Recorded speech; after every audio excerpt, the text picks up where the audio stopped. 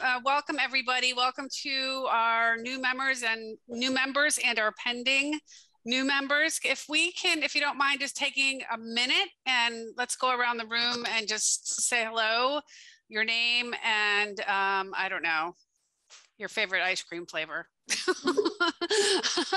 So I'm Suzanne Cameron. I'm one of the co-chairs of the Affordable Housing Trust, and I love grape nuts. I'm Madeline Nash. I'm also one of the co-chairs of the Housing Trust. I'm very excited to have some new faces here. I think that I would have to say that mocha fudge is my favorite. Nice. But I like the yogurt, not the full fat, because I'm always thinking about that because I'm just like that. John, do you want to talk about your favorite ice cream flavor? Sure, John Feehan from the YWCA Greater Newburyport. And pretty much whatever ice cream you put in front of me, that's my favorite flavor. There you go. That's awesome. Thank you, John. Who's next? Robert, you're next on in my row. Hi, I'm Robert Correa. I'm the newest member of the Affordable Housing Trust. And my favorite ice cream is frozen pudding. Oh. So, one of the great flavors that there is. I'm very happy when I have that. Excellent. Yummy. Brian.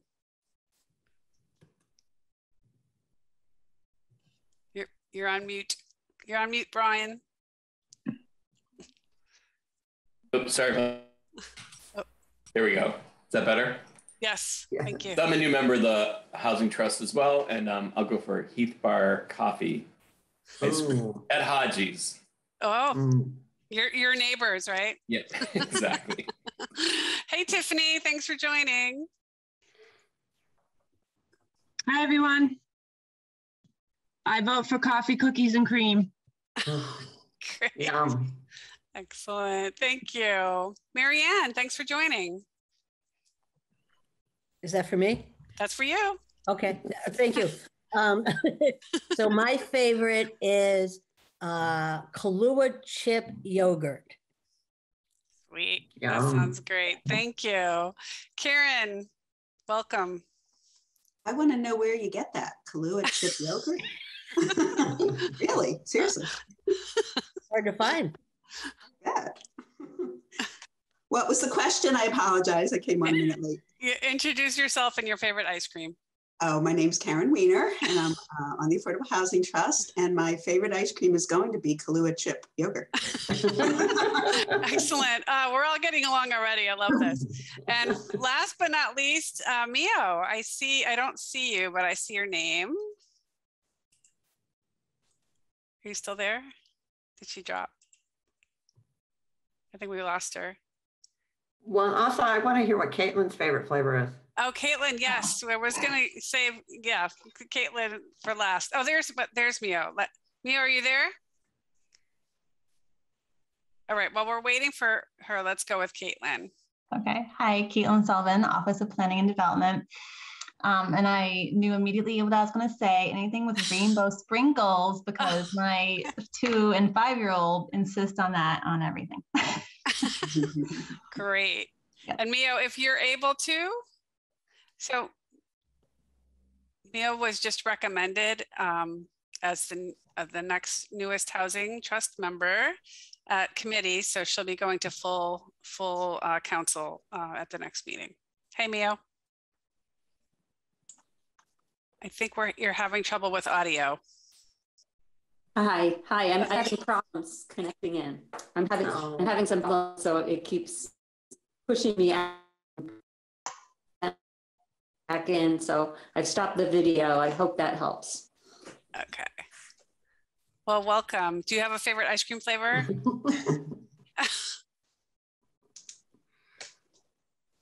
Okay. Yes, I like. I guess just vanilla. Oh, very good. Excited. It's the base for everything, right? So that's good. Well, thank you. Okay. Good. Thank you all. Thank you so much for that. I always like hearing interesting factoids about people. Okay, so we're here today to talk about the reset of the rental assistance program. And as most of you know, we've had a very successful emergency rental assistance program that was tied to COVID. And so we have a new allocation of funds, and we would like to build or develop, based a lot on basically what we know already about the emergency rental assistance program, a program that will live infinitum in our portfolio. So folks who have issues that are not related to COVID happen all the time. And we want to make sure that we can keep people housed and safe in their homes. So tonight's workshop is really to talk through what that might look like, what the needs are. Our community partners, please, we want you to push on us because you know the needs of your tenants and your housing. And so your feedback is going to be crucial. So we'll go through that, and then we're going to talk a little bit about the existing housing rehab program that's used for preservation and modifications, primarily for to bring homes up to code for low and moderate income home buyers. So we would like to think about how and so far we have not had any takers utilize that program, any homeowners utilize that program. So we want to talk about how we might modify that a little bit to incent folks to take advantage of the grant, because it's a grant. We'd also like to add energy efficiency attributes to the description of uses. So, weatherization and insulation and things like that, that will help maintain, lower fuel costs for the homeowner as well. And that's it. And so any questions so far before we jump in? Okay. And this is a conversation. Don't, if you want to jump in, you're absolutely welcome to. I don't want to hog the conversation. So if, Caitlin, are you able to share screen the current description of our emergency rental assistance program? I am. So let's see. Here we are. Wonderful. So this was what these are the emergency rental assistance program guidelines. And so perhaps we can pull these up and kind of talk about how this new program might differ from this, but this is a good base, I think, to work off of. Okay. Has everyone had a chance to review the eligibility? Okay. So any let's just, any observations about, first, let me back up. So from Tiffany and John, what are you hearing as in terms of the needs of folks who are falling behind on rent outside of the COVID situation, just in the current situation or even before COVID? Like what do you think is an important aspect of emergency rental assistance? So they're beyond like the medical needs because of COVID, like acute medical or mental health, which someone is temporarily out of work while they're, kind of rehabbing and getting support services. It could be rising housing costs are a huge issue right now. And, some of landlords that are selling. Sometimes it's, something happens in a family's life and they, I'm thinking of they lost a voucher for daycare and, there's a temporary shut off and trying to get that back in place. So, they don't have daycare, they can't get back to work. So sometimes it becomes an issue and a cycle of getting restabilized. Thank you. How about if you can, are there programs for utilities and arrearages there? Or could that potentially be something we could utilize this funding for? So what do you mean? Are there other sources of funds that would help with utilities to bring folks up to date if they're in arrears? So like through our yeah, or any program. I'm just like, are there other resources? I don't. Yeah. So specifically in Newburyport, there's like Howard Benevolent, the Newburyport Charitable, St. Vincent de Paul, Salvation Army. Okay. Yeah, and sometimes funding specific, depending on the grant itself, the amount specific. Okay. And don't forget LIHEAP, which is the community action. Yeah. Thanks, John. And that should always be the starting point for any kind of utility arrearages. Okay. Good. So they're not helping with electric though, unless it's heat. They're only helping with heating sources. They used to help a few years ago, but they came to present and notified us that it would just be for heating. So at this point too, where people that, because there's been some mass shutoffs of electric, we're helping apply for RAFT funds for that as well, because they're having to come up with a large amount to turn back on, which is 20% of their total arrears, which sometimes can be hundreds and hundreds of dollars. So. Thank you. John, do you have any other additions?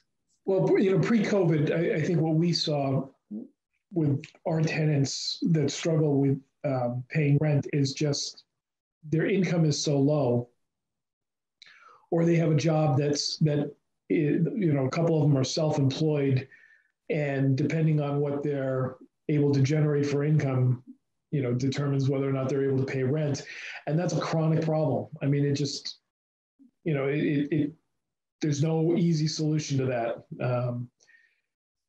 And then more recently, what we've seen among staff is that staff that have lived in apartments for over a decade at a fairly stable rent now are suddenly being evicted or told that the rent is quadrupling. I mean, there's no gradual increase. So you go from $1,300 a month to $2,800 a month. Or more, and so staff that are in that position are just having to leave Newburyport. Mm-hmm. They're good. They know that making that jump is a, they're never going to be able to do it. Not sustainable. Yeah. And another thing too is transportation is a big barrier of having reliable transportation if they can get to their job. Sometimes if they are taking public transportation and then there's a child involved. So it's really kind of putting all the pieces together for that sustainability. There's a lot of barriers, unfortunately. Yeah. So, yeah. No, I'm just, just for the benefit of everyone, it's as we shape this program, we want to make sure that we're including the eligibility that is sort of an ongoing chronic issue. Now, don't forget we have a cap, right? So the COVID program is capped at $4,500 in total, or $1,500 per month. Is that correct, Caitlin? Yes. That is, yes. Okay. Yep. Okay, great. And so because we know that COVID, well, hoping that COVID flies away at some point, we had, we did that as sort of a temporary fix because of the nature of the emergency assistance. So I guess I'm putting that out there too. I'm just putting this out. So do we want to continue to cap? Do we want to raise the cap? And these are just questions not meant to be answered right now. Yeah, I guess the one way to phrase the question is, are there ways that the emergency assistance program didn't meet the need? Like, were there folks that weren't eligible for some reason, or they needed more assistance, or, were there some barriers within the program that we set up that we could modify?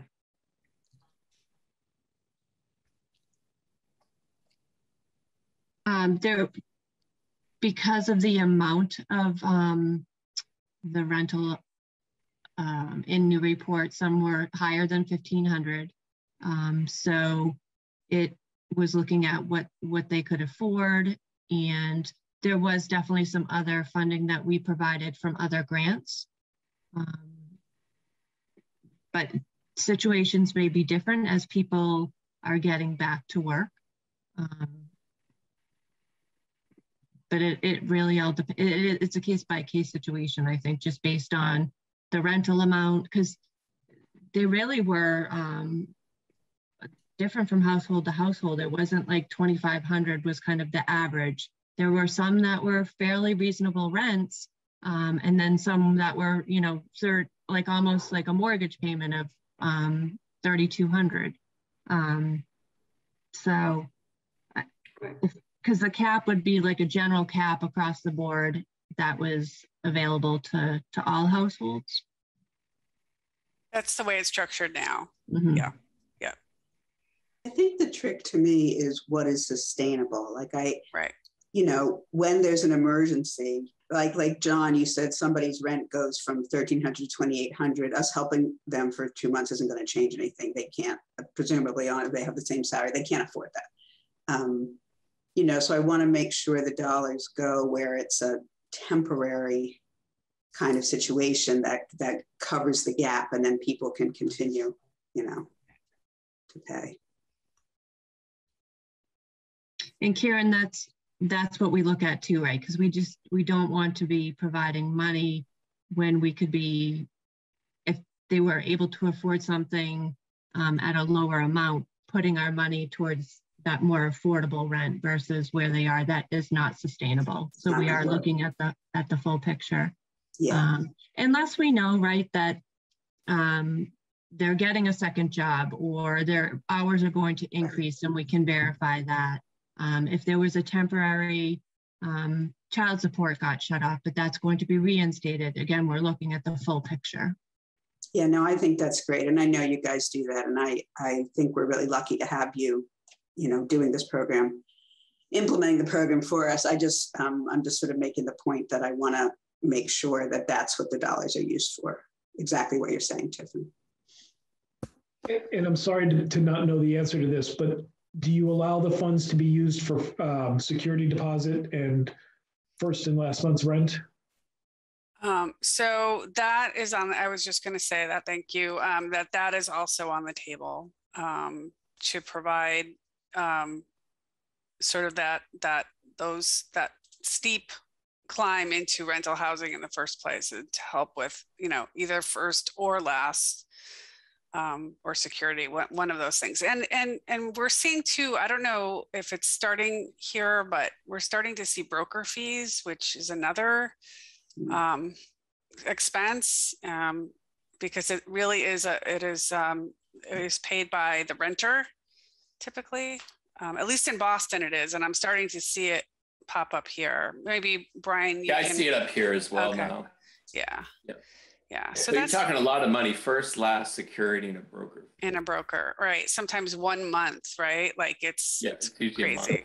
It's ridiculous. Not to mention moving expenses. Exactly. Yeah. Yeah, I think we're trying to look at two things that are interconnected. One is, our existing emergency assistance program that we created under COVID, we feel like it did make an impact.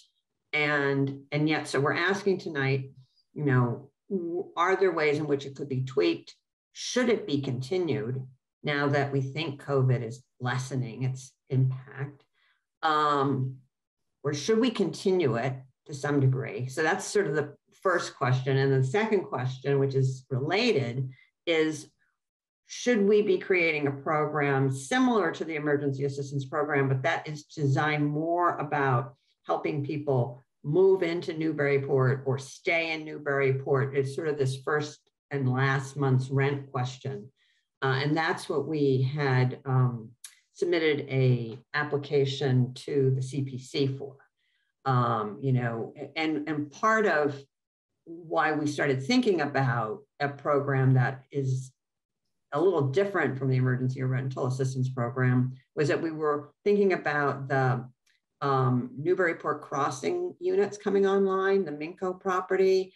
And we were aware that at 80% AMI as the income limit, those rents are pretty high with the fair market rents set by, you know, a regional basis. So we're thinking, gosh, those are affordable units, but they're expensive, and it's going to be hard for people to afford putting together first, last, and security. What can we do to sort of help make those affordable units more accessible to people?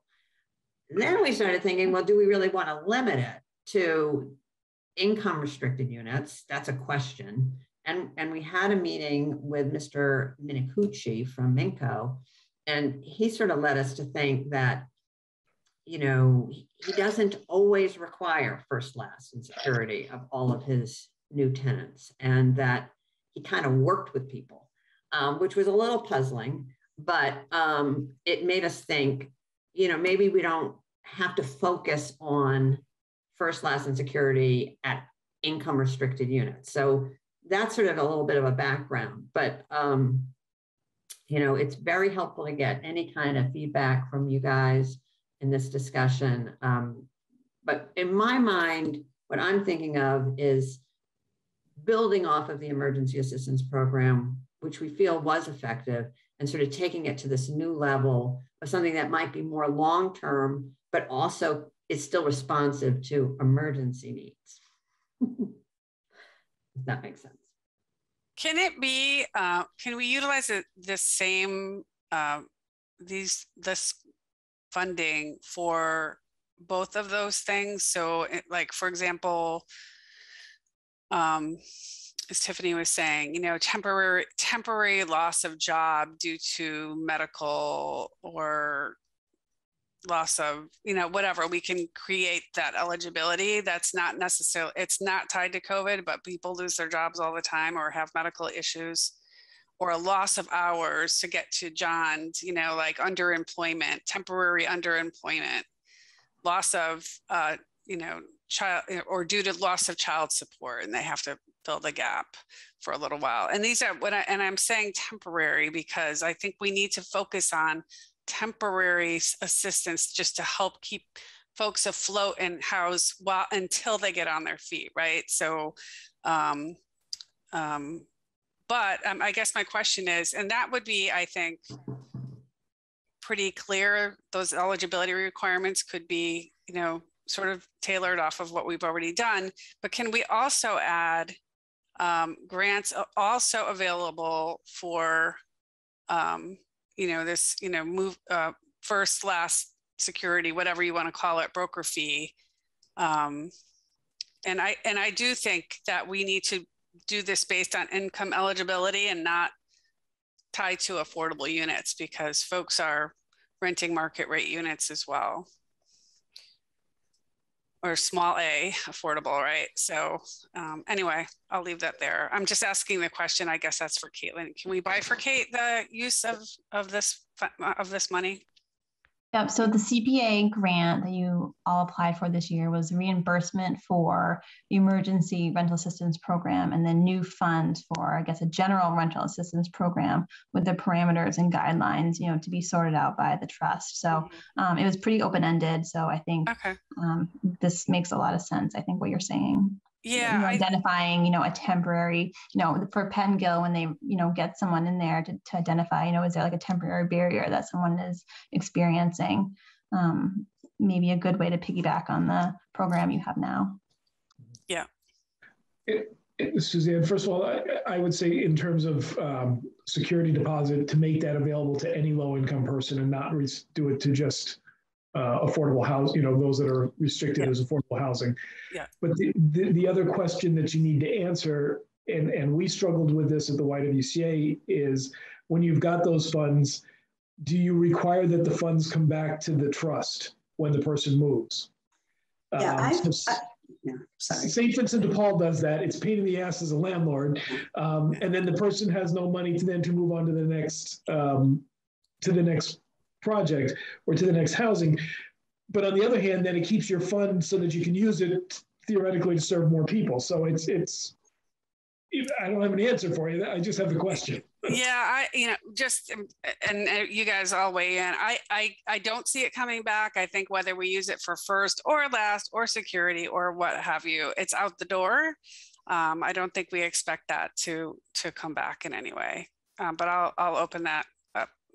I agree with that. And partly what I liked, one of the models of the thing Caitlin sent around, or maybe it was Donna's email, I think it was in Malden or Medford, it's almost like a lump move-in sum for what people need. And Pet and Gill would sort of help figure that out. So if it's security, if it's first months, maybe some place isn't asking for last month's, but there's a broker's fee, or maybe the moving truck is, really an issue, or whatever it is, that maybe it'd be a lump sum that kind of go. I mean, I think probably it should still go directly to the landlord or the moving company, just to keep all that, just keep in terms of administering it. But security deposits make me a little nervous, especially with messing around with, do they get them back? And then do we get a portion? Or, I don't think we should do that. I think it should be a grant, outright grant. And for whatever they need. I mean, it's different from the emergency program. It's more, Tiffany, you said, now I'm forgetting what you said, or Caitlin, barriers to moving in or something like that program.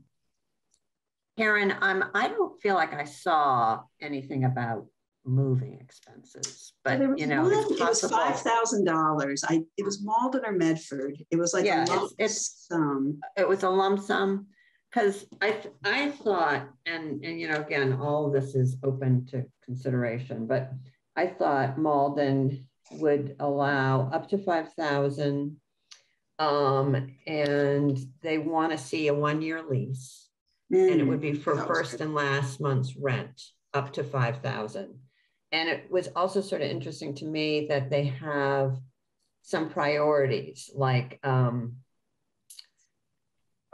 maybe this was Chatham, that, there's a priority for Chatham residents. No, I think that's Malden. Malden has a priority for Malden residents. Living in Malden, moving to some other property in Malden. Right. And then Chatham had a priority for households with students in the school system or town employees. Again, that's just, a little layer of consideration. But I guess I'm wondering whether it might be best to start, and this can be changed over time, but best to start with it being limited to first and last. And, if you provide first and last, then they have more money for the moving truck, it seems like maybe it would keep it simpler somehow. You know what, I need to apologize. I just looked it up. I just read it wrong. It said the Malden program will pay moving costs, including first and last month's rent. And somehow I read that as moving costs. So I'm fine with that. Yeah, I'm fine with it being directly to the landlord and being first and last. The security deposit I get a little worried about, but maybe if we just say it's, it goes back to them if they, if all goes well and the security deposit's returned at the end, it just goes to them and not to us. Yeah, but the I don't know. I guess, I'm open to consideration. I personally feel like first and last would make a big difference, and maybe not go for the security deposit. And a lot of landlords are waiving security deposits now because it's just too much liability. It's got to be in this escrow account. If it's not 100%, you can get 3 times damages. So a lot are just doing first and last. And there's enough brokers like myself. I would help somebody without taking a fee. I do that all the time in Haverhill. Question. Minco just completely No, those leased. 90, did they dropped? I'm sorry, Mary, you're in. I mean, Mio, you're in and out. And Robert's talking. Yeah, I'm having problems. And sorry. I was just going to say one of those towns actually noted that it was very hard to administrate the security.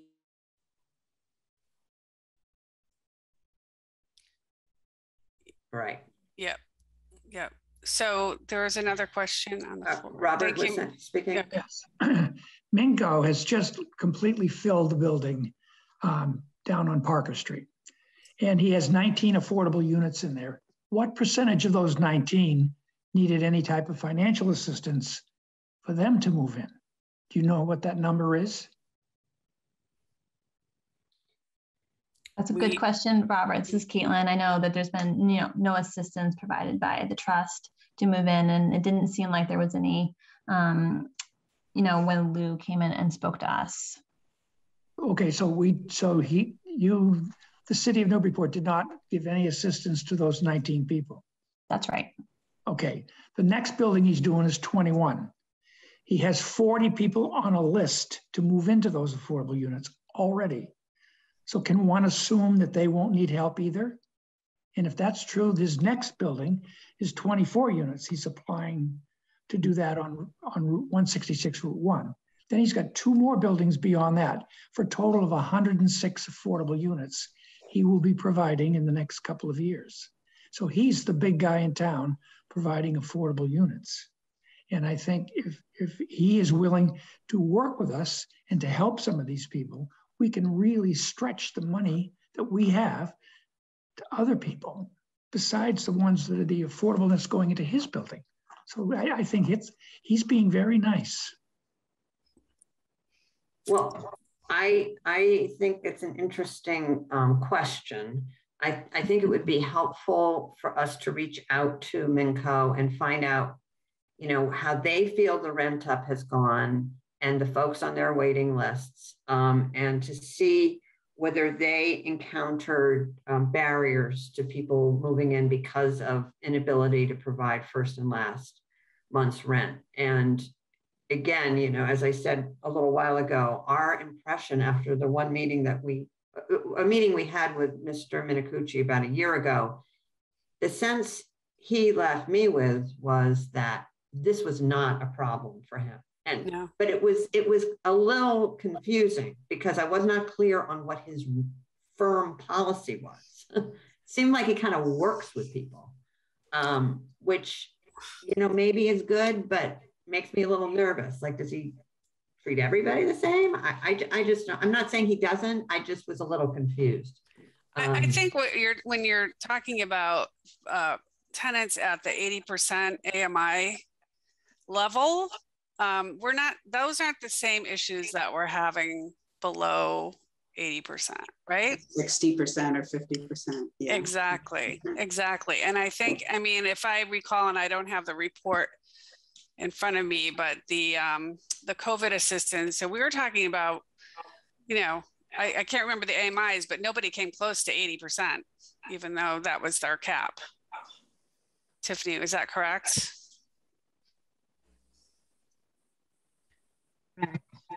Yeah. There was 4 households that were at 80%. Okay. All right. And then, actually, I'm recalling now, I'm sorry.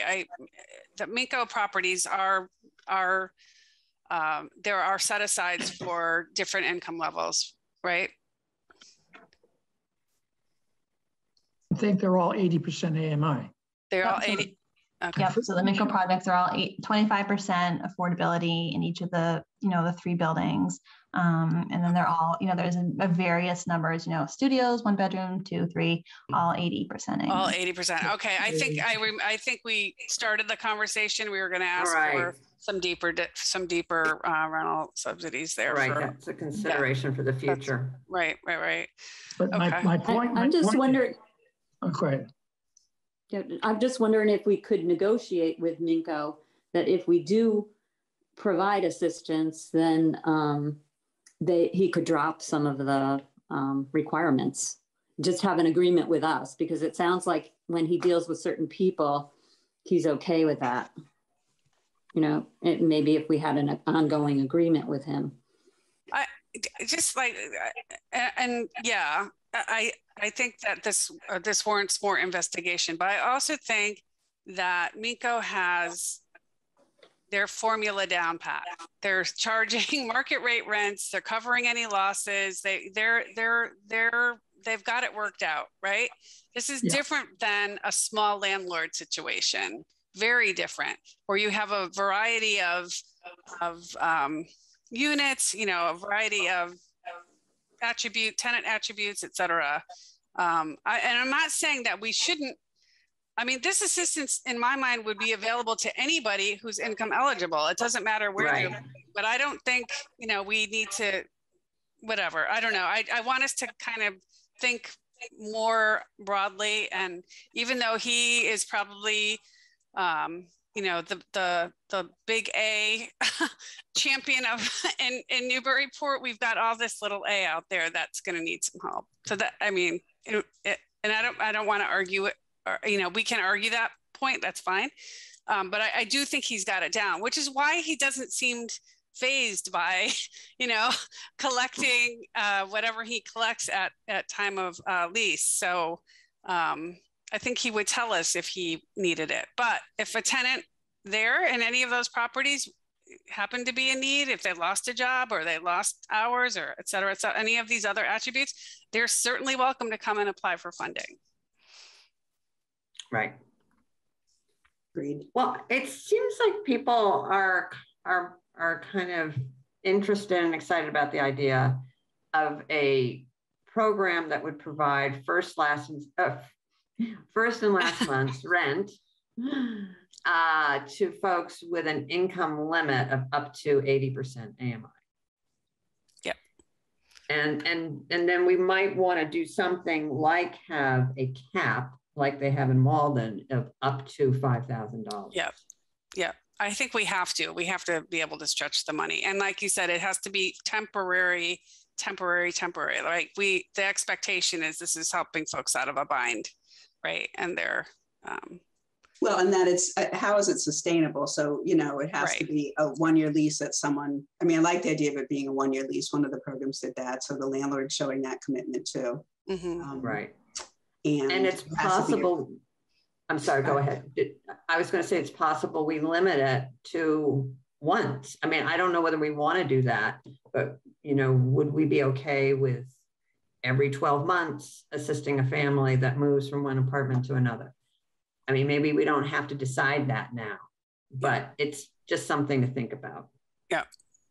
Yeah. So this is Caitlin. This is sounding to me a lot like the program we have now, just kind of adding in more ways for people to be eligible. Yeah. You know, whether it's, you know, the barrier to move in, which is the first and last month's rent, or there's some kind of temporary barrier they're experiencing. So, you know, it sounds like basically this same program just expanded. Exactly. What I'm hearing. Yep. Yeah. And would we want to be confident that they had, you know, used what other resources are available to them? Like is Raft, is it even called Raft anymore? Is it something else? I'm looking at Karen. So Raft. Still Raft. I mean, there's also, what's the other one, Irma or something? Yeah, Irma, yes. Yeah. And then the housing assistance, well, that's going to help homeowners, never mind. But the housing assistance fund is going to kick in next month as well. Right. So one more question about use of funds. Do we want to consider arrearages?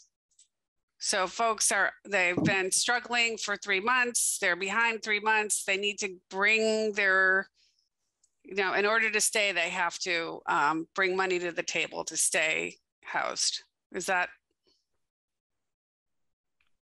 Isn't that what we're doing now? I'm confused. No, I thought we were sort of going as it's a go forward. So I'm talking about folks who've already accrued an arrearage. If that makes sense. You'd have to look at, is it temporary? Right. It's in arrears. Is there something happening that's going to change their situation? Right. And then that would make sense. Or maybe they're fixed their situation, but they're still struggling. Yeah. Yeah. And I'm throwing that out there because I mean, still struggling to pay back the landlord. You know what I mean? Yeah. And I'm saying that because the Housing Assistance Fund, which is really for homeowners, if they have taken advantage of a forbearance, for example, this Housing Assistance Fund will help them bring their mortgage today and kind of drop the forbearance, if that makes sense. So that's what gave me the idea, but I just wanted to throw it out there as a possible use. So any other comments? I think we just need to maybe tighten the screws a little bit, Caitlin, in terms of the definitions of what the eligibility is, and then the backup documentation to prove, right, that Tiffany would need to approve. My dog is barking. I don't know why. So I think maybe, so by the next meeting, which is December 12th, I'll kind of coordinate with Tiffany to kind of get a, revised program guidelines and application, which could then be, I guess, put on their website, like we had the emergency program now, as well as, and then run it by you all. And then also, I guess, the MOU with the Pettingill House too, and have that all drafted up before the December 12th meeting. Does that sound good? And I guess the eligibility is what's really going to be expanded. I think the list, I think that Pettingill will look at to see who really is going to qualify for this, rental assistance. Mm-hmm. Does that sound right? It's not December 12th, right? That doesn't sound right. Yes. Yep. It's December 12th? December 2nd. Yeah. Second. Okay. Right. That's our regular meeting. Yeah. Okay. And can I just ask, I just want to make sure that the funds wouldn't be restricted for like public housing or the James D. Mill, because we do have, sometimes their names come up and there is sometimes first month's rent that's required. And if it's kind of the middle of the month, or they don't have, if they're on fixed incomes and their Social Security hasn't come in, it's that is included. Like there's no with this funding that it's public housing is not excluded, or like the USDA at James D. Miller. Again, I'm going back to income eligible. I'm trying not to be project focused here, but what does everyone else think? Are there other mechanisms? Is your question, Tiffany, would the funds be eligible for housing that is, affordable housing? If housing, the Housing Authority or James D. Mill, those properties. Their rent is based on their income. Mm-hmm. Mm-hmm. So if you're living in public housing and your income goes down, doesn't your rent go down to match it? Correct. I'm just saying like a move-in. Oh, I see. Like to help move in, because sometimes it is required. And if say it's the middle of the month and it's prorated, or again, there's moving costs and they're paying that, but they need help getting moved into the home. I just want to know, like up front, if that would qualify as well. I don't think that should be excluded. I think it's like Suzanne, like you said, it's income based. So as long as they're under the income, I think they can apply. As long as they meet the other eligibility criteria. Right. Yeah. Yep. I noticed in the Malden program or the Melrose program that rent cannot exceed 50% of the household's income. Yeah, that was interesting. So they look at what is the lease, what's the monthly amount, and, is this realistic? Mm-hmm. And that seems to make sense to me as well. Yeah. Although if something is, if they may have a current situation where that was the case, and then the rent is increased and they need a couple of months to make that transition to another town or a different property ever. So I don't want to put that necessarily. Right. I don't know. Yeah, I don't know about that. But if it's over 50%, it's really not sustainable, right? So Right, exactly. unless we can foresee they're going to change in some way, I don't think you don't want to encourage. Yeah. I like putting the 50% because, first of all, it's realistic. It's not like 30%, which, just doesn't work for people. Mm-hmm. But secondly, I think the more criteria, the less room there is for being accused of subjectivity. So I think if you've got the 50%, it doesn't mean an exception can't be made, under some unusual circumstances, but I like putting a parameter in place. Yeah, that's a really good point. Suzanne? Yes. I think Madeline was referencing another program that had an eligibility criteria or a restriction. So regarding people, that only people who would be eligible would be people moving from Newburyport to Newburyport. And I would suggest that you not adopt that type of a restriction, but rather just tie it to people moving into Newburyport. Otherwise, you may get into fair housing issues. Yeah. It was, John, it was a priority for, Malden residents. But I agree with you. I think I would not be encouraging that. I feel like, we want to be as welcoming as we can be. Yep. I agree. Yep. Good. I'm being, in the interest of time, how are we feeling about, so Caitlin, you have everything you need to put pen to paper? I do. I feel like I do. I feel like I can get a good draft going, checking in with Tiffany, and then perhaps doing you and Madeline. And I think we'll have something ready for the December 12th meeting. Wonderful. December 2nd. I did say that. What's happening on the 12th, but. Okay. Can you please pull up the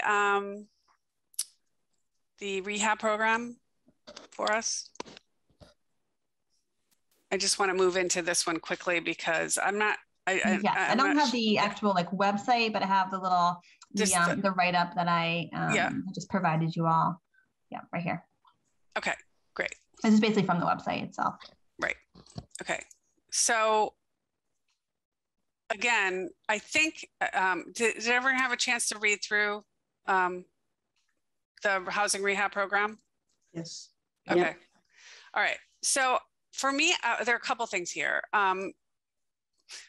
One, we need to make sure people know that this is available. Number two, I'm wondering about the contractor. It seems kind of onerous.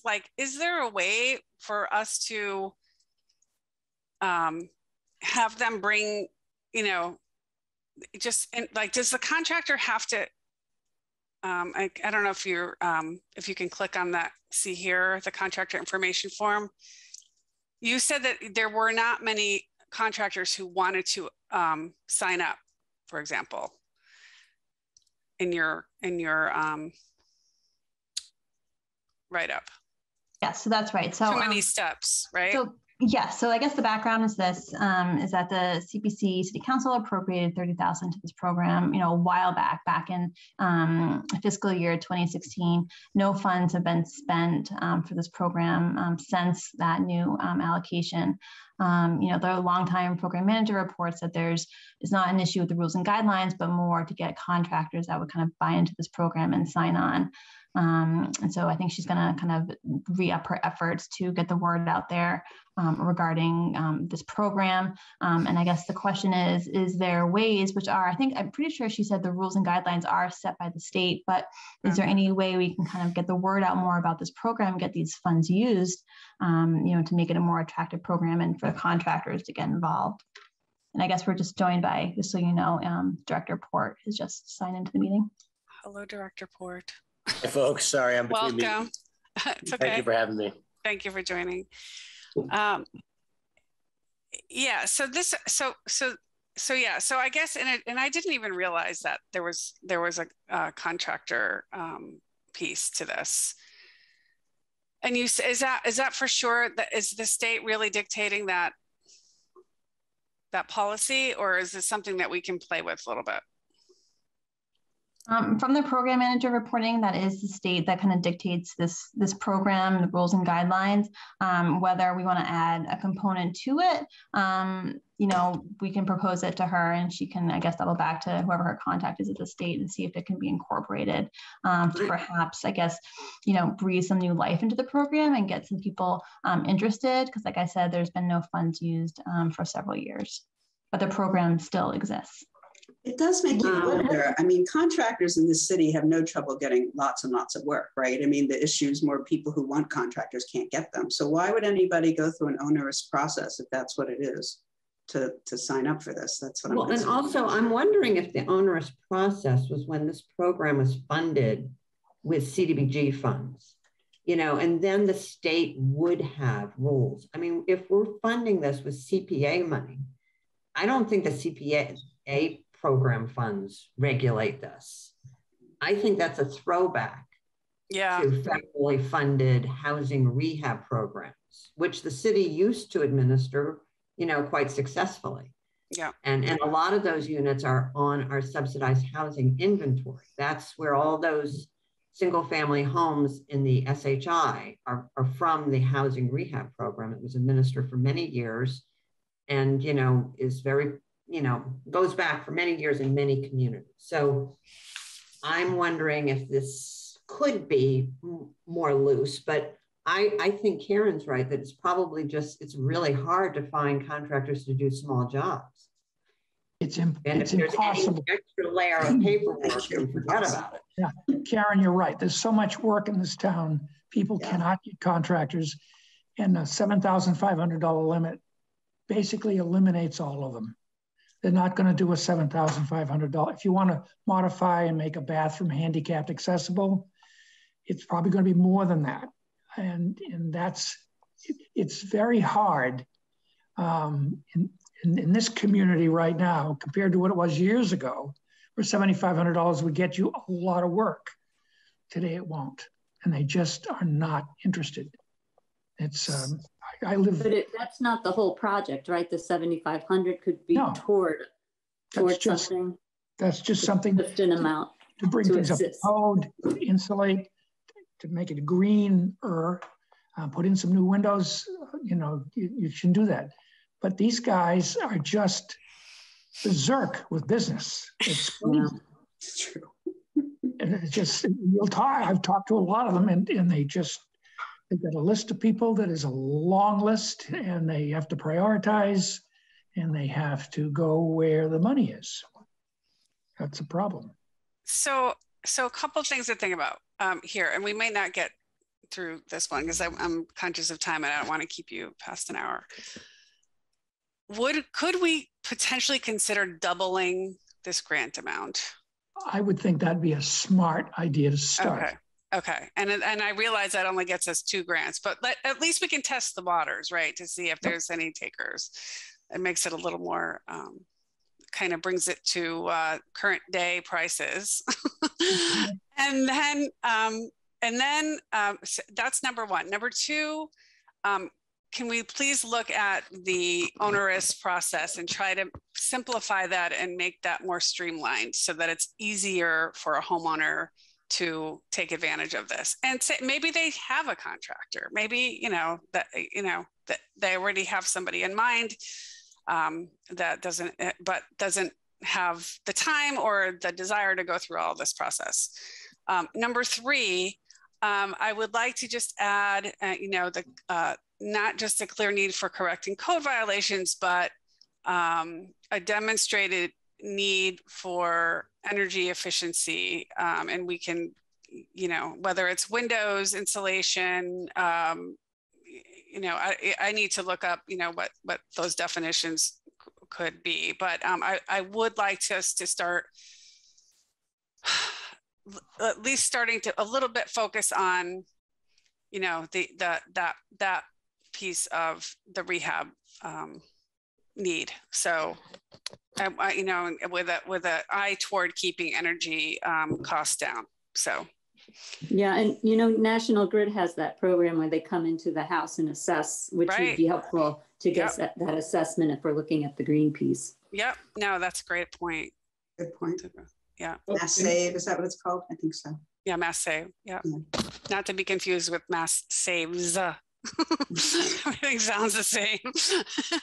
But in the past, Suzanne, and this may have changed because I've been out of the field now for many years, there was, Mass Save would come in and say, you know, here's X number of light bulbs, here's X number of this, but to energy, you know, to do all these things, it's going to cost this much money, and then people wouldn't have it.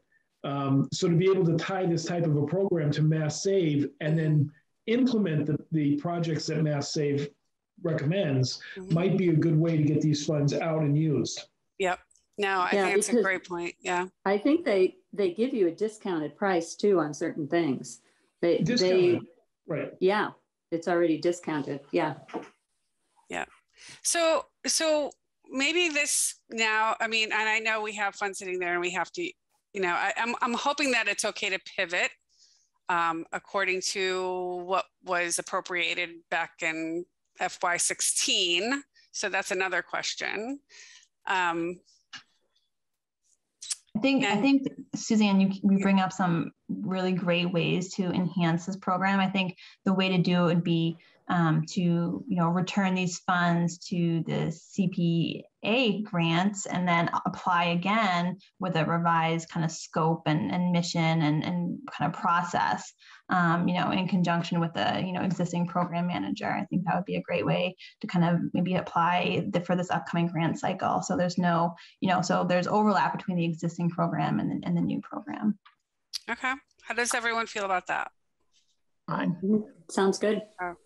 Okay, yeah. Good. No, I'm excited about this. I think there's this has a lot of potential. I'm sorry, I cut you off, whoever that was. I can't see. I was going to say, my only concern, I guess, is that what Madeline was saying earlier was that it sounds like it's not CPA. I guess it would be helpful, Caitlin, if you can find out if there is an onerous application process for the contractors, or if we're just assuming that.